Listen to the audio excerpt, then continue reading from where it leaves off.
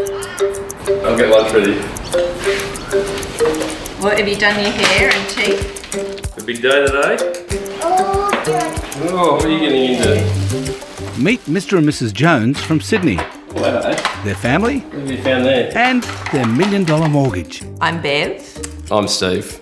We live in Willoughby. We have about a $1 million mortgage. We feel okay about it. It's not great, but we wanted to have our own home. Okay, we'll go do your hair. At the time we were looking to buy, prices just kept going up and up and up. We ended up having to spend more than what we really wanted to. I work full time, and Bev runs her own consultancy. So we had Rory, and he's 14 months old. I've worked every day thereafter, so I didn't take a break. Costs do blow out sometimes because you have unforeseen things, but we do have enough buffer that we can cover those costs. Okay, bye. Everyone has their own definition of what well off is. I wouldn't necessarily describe ourselves as that, but I definitely think we're sort of comfortable. See you, Mummy. Bye-bye. If going into debt was an Olympic sport, Australia would have a lot to be proud of. Here's household debt as a percentage of income. Where gold medalists are taking out loans. Now this happened for a few reasons. When money is cheap, people borrow it.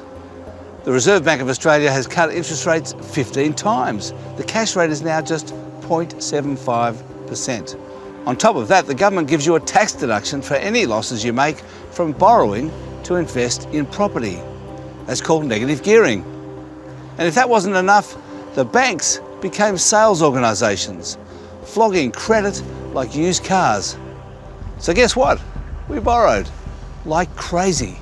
And we bought real estate.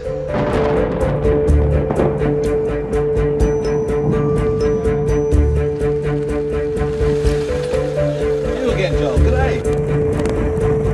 During the week, Joel Cathavalu works in finance, but on the weekends, he often drives an Uber. And do you think you'll be inclined to add to the housing debt of the nation at some point? There's still quite a long way for me to go in terms of being able to save up enough for a deposit. Did your parents own their own home when you were growing up? Yeah, yes they did. So I think that was something that was pretty important to them, and something that was communicated to them quite early when they came to Australia. It is literally a house of cards. We've got household debt to income at just a touch under 200%. And that, in my view, is a massive macro risk. Why are Australian households so indebted? Because we've gone out there and bought houses. Not built new houses, but bought established homes and pushed them up to what is, by global standards, amongst the most expensive houses in the world. The problem with debt is you have to be able to pay it back. What makes economies fragile is if the debt can't be serviced. And that normally, in the case of households, is directly linked to unemployment and the prospect of having a job. Wages aren't growing very quickly, that's true, but interest rates are at historic low levels as well. At the same time as throwing money at property investors, the banks are reluctant to lend to small business, unless you put your house up as security. My name is Luke Chant. My company is Hotwire Heating.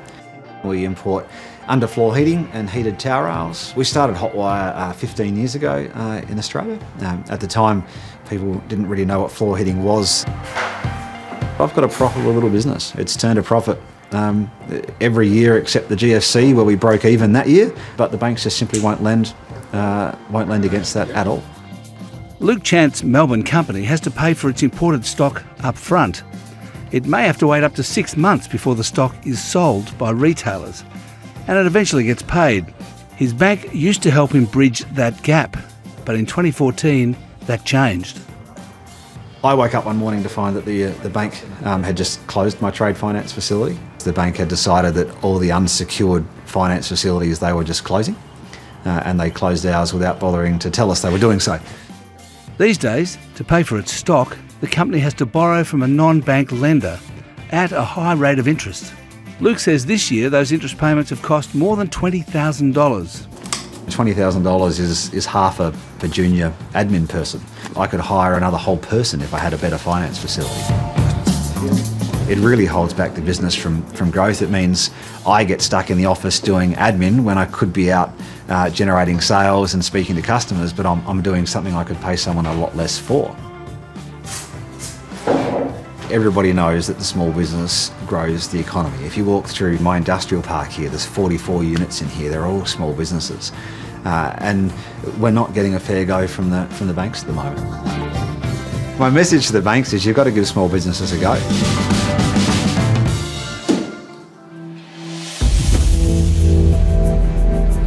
Do you think that the banks and CBA in particular have been focusing too much on housing and not enough on business?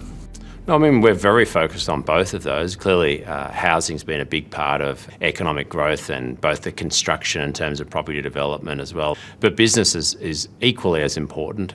We lend about $500 million every week. I mean, arguably, we should be lending more. We're certainly trying to find areas of the economy where we can lend more.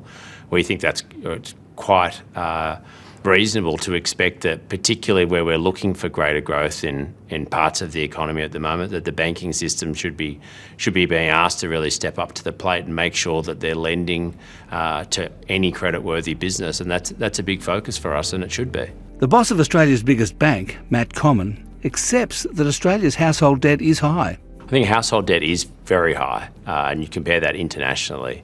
If you look, though, at a number of other factors, particularly where interest rates are now, if you look at serviceability of that debt, we're seeing more than 3/4 of our customers are well ahead of their repayments.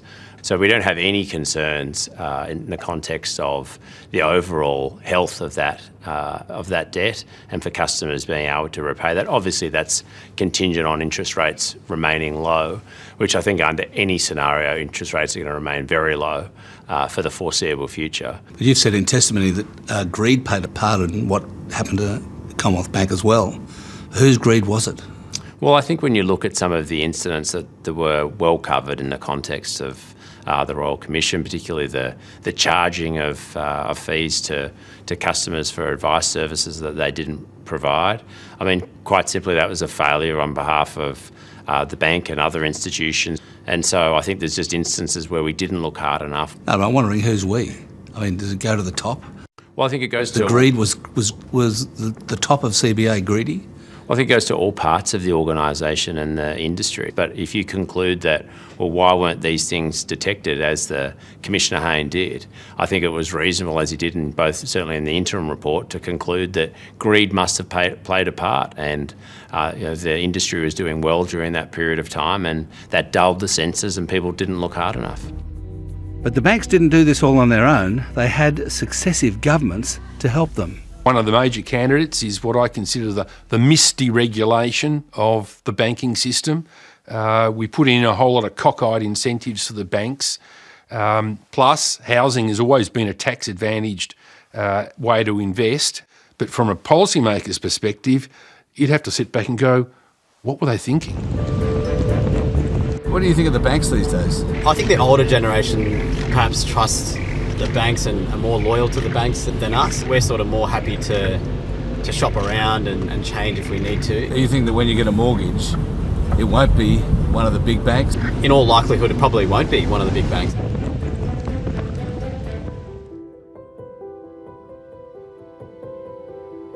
The pressure on the banks has not abated. The government has accused them of profiteering and appointed the ACCC to investigate the fact that they're not passing on the full RBA cash rate cuts. This chart shows the problem, the growing gap between the average bank mortgage rate and the cash rate. It's prima facie evidence that the banks are keeping back some of the cash rate cuts. But it's a bit more complicated than that, because the RBA cash rate doesn't really represent what it costs the banks to get the money to provide a mortgage. Being the world's debt record holder and focusing credit mainly on housing has made the Australian economy fragile, unable to withstand another recession. It's causing consumers to spend less, and retailers already trying to deal with online shopping to suffer and close. The CEO of JB Hi-Fi is on the retail front line. I certainly think high street retail has been struggling for a while now, but those sites have been replaced by cafes or gyms, whereas you're seeing homemaker centres continue to grow, and JB obviously does pretty well in shopping centres. How do you feel about the Australian economy? I think we do a great job of talking it down. I mean, we've got low interest rates, low unemployment, we've got a great standard of living. We need to be more productive. I think the high debt levels are only a problem if people lose their jobs or the economy takes a hit. And as I've always thought about when I've been buying or selling a house, you tend to buy and sell in the same markets.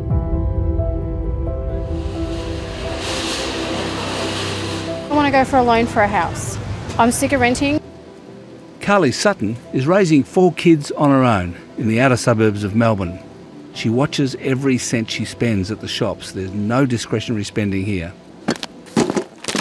Yeah, once I put petrol in the car, paid for childcare, paid for the school fees, then I've got all my bills. At the end of each month, she gets a lift across town to shop at the member-only warehouse Costco, where everything comes in bulk.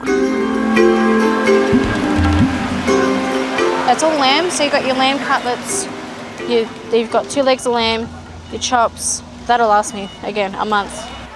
After her bills are paid, Carly usually has just $70 a week to spend on food.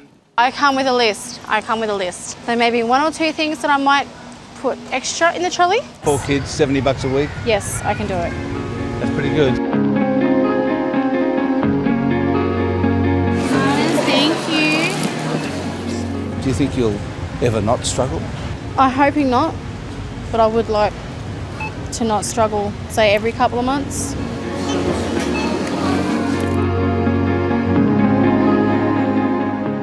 So if battlers with little disposable income like Carly are scrimping to borrow a multiple of their incomes, and Australia is already the world record holder in the debt-to-income ratio stakes, what will happen next? I guess a benign scenario would be perhaps a small little correction, not unlike what we've had. I think we'd be pretty lucky to get away with that because these house prices are now at such high level. You better have your fingers crossed and hope we don't have a recession for the next 10 years because that's how long it's going to take. If we do have a recession in that interim period, wow, housing is really a risk that will intensify the downturn if it starts.